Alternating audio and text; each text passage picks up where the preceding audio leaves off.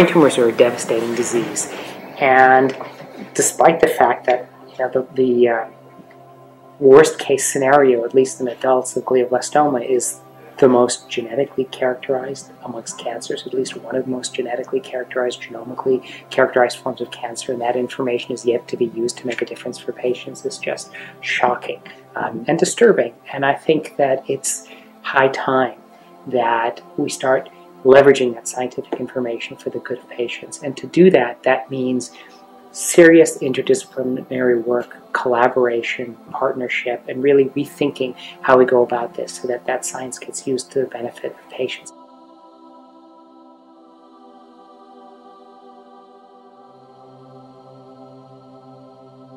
Defeat GBM has been the perfect vehicle which has brought together such diverse approaches to tackling the issue. It's quite clear that MBTS has been a tremendous funding platform for us.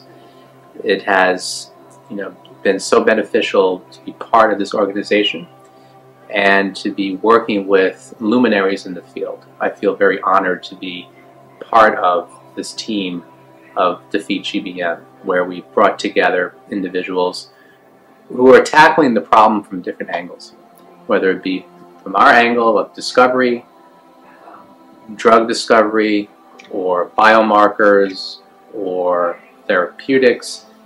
It has been, one of these experiences where it's really synergistic rather than additive.